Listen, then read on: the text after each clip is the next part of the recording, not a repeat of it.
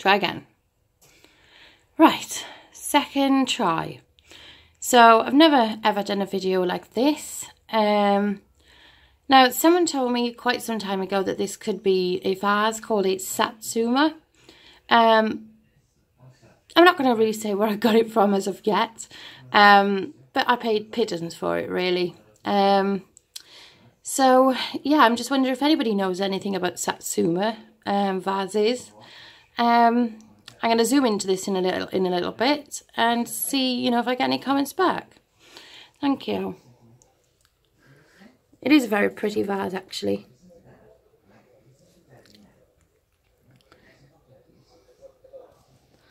Sorry, I'm not the best with the camera.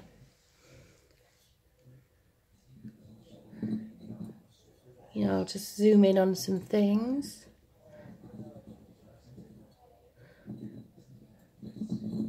You know, this goes all the way around, same pattern. Let's hold it like that. So at the back, I don't know if it's the same at the back or not.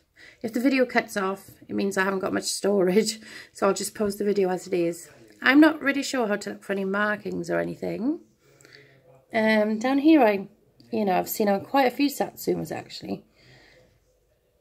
So this marking goes all the way around as well. You know, this pretty hand-painted work. You know, it's a nice gold colour as well. So, you know, that's what drew me to it really. Sort of a golden colour.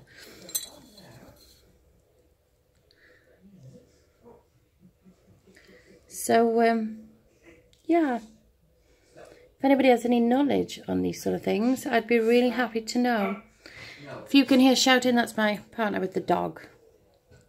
So as you can see underneath, I can't see any markings. I mean, there is a marking there, I just can't get it clear on the camera.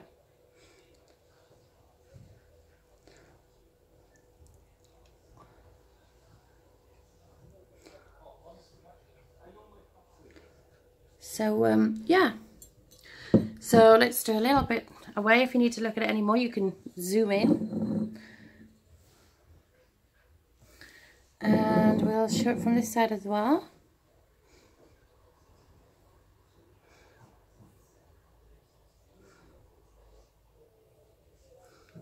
Go right up. My favourite part is the top up here.